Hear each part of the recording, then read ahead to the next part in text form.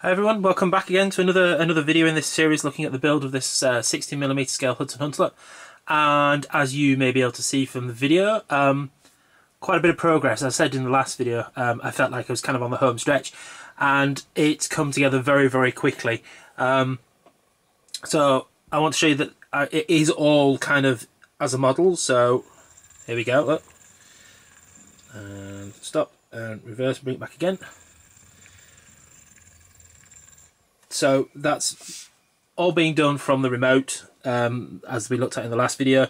So if I pick it up, we can have a better look at it. So we've got the grille on the front, which I'll come back and talk about in a minute. Well, obviously the body's on the chassis. Sorry, should have started with the obvious thing, shouldn't I? The body's on the chassis, just kind of clipped into place and then glued in. I've done the grille on the front. As I say, I'll talk about that in a minute because there's a couple of little issues. Side panels are in place, but it's the weather's not great, and I usually just stand in the garden with the tinted spray paint, so I haven't been able to spray these yet. At which point they also don't have handles, but they have their magnetic attachments on the back, and there's one on either side. I've added the control panel upright and some pins with the glass beads on the end for the control handles. Again, I'll come back to those in a minute because there's another little modelling tip in there. The coupling blocks are on, they're glued on with the jig. So yeah, everything kind of came together really quickly.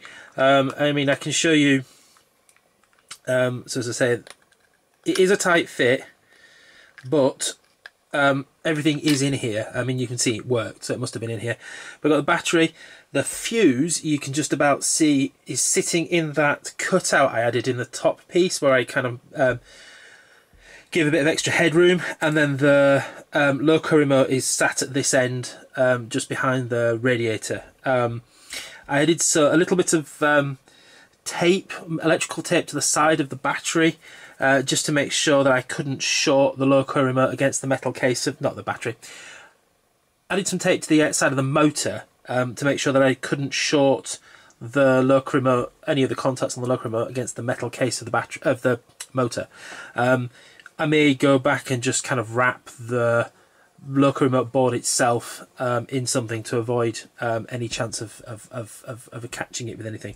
But it's in place, and it all works. And as I say, the magnetic the connectors for the side panels all fit and work. So yeah, that's all going really well. So I just dropped one of the bits I need to show you. So yeah, so let's start by talking about the front grille. So I'd cut one previously, and I was going to use it. I'll see if I can find it. But I didn't in the end, because what happened was I noticed that when cutting the sides, it's kind of difficult to see because this stuff's fine, I'm losing some of the strands. So you can see one of the vertical strands is missing from the edge here, and it's fine cutting across, straight across, but as soon as you start going on an angle, what happens is the scissors or whatever you're cutting with it tends to kind of can catch, or you end up with tiny little bits of the vertical wire, which can easily kind of fall off the edge. And I ended up doing like 3 or 4 trying to get one that worked, and failed every time. And in the end, what I did was I actually cut a slightly bigger rectangle piece and sprayed it black first, then cut it, and then sprayed it again. And the idea being that that first spray of paint was hopefully holding all the wires in place so they couldn't move around quite so much as I was cutting it. And that worked on the first attempt. So that's now the one that's glued in place on the front. So yeah, so that worked nicely. What else can I say? Right, yeah, so the pins, as you can see, are all nicely in place. I've taken the shine off the metal body of the pin with some brass black.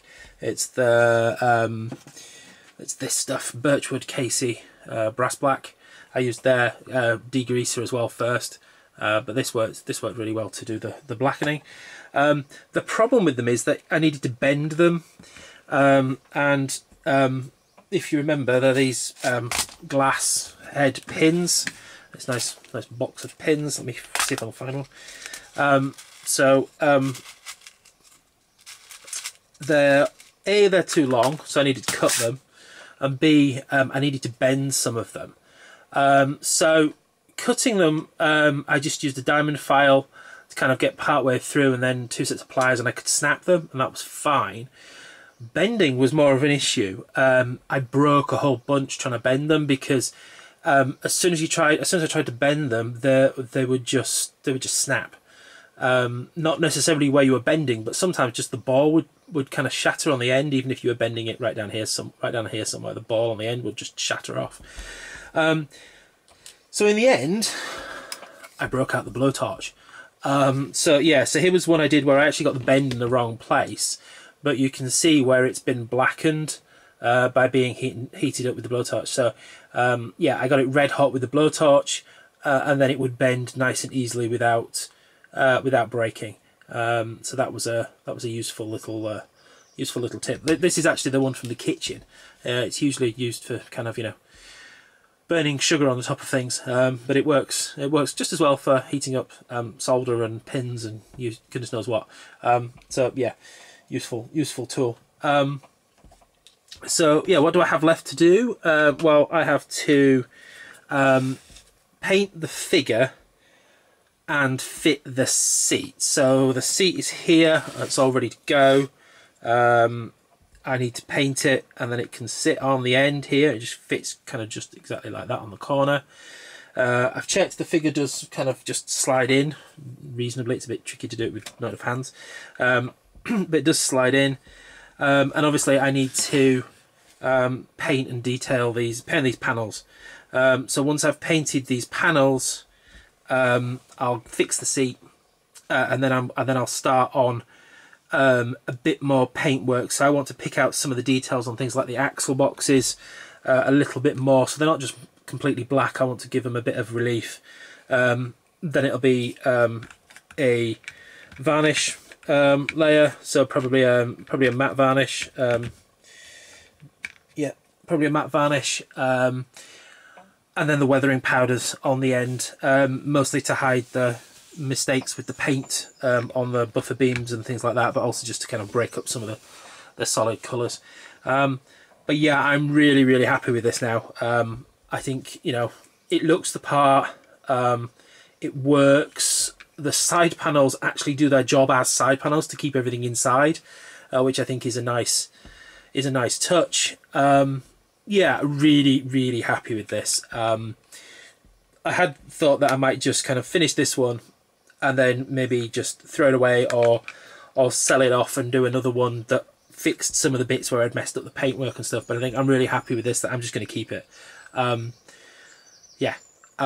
But it does mean that we're definitely getting onto the home stretch now, which is nice.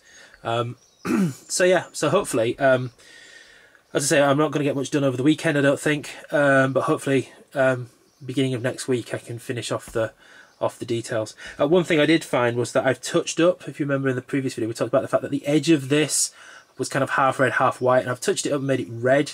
I actually touched it up using the tinlet of crimson, so I couldn't get, so when I painted the 4mm one I used Humbrol Acrylic 20 crimson in an aerosol can, but I do have the little tinlet, and I used the tinlet to touch it up, and you can't tell the difference between where I used the tinlet to touch it up and the red colour on the outside. They're not obviously different. So in the end it looks like I did get a fairly good match to the Humbrol 20 in that Citron Wicked Red. So quite happy with that. Yeah, still lots of little details to do, paintwork, weathering, but yeah, no, really chuffed. And the fact that I can actually get it to move along the track already now, doing what it's supposed to do, is just fantastic. It's yeah, really happy with that. It's a Loco, it works, and yeah, really happy. Yeah, hopefully next video, maybe the last one, I don't know, in the series, because we may have basically finished.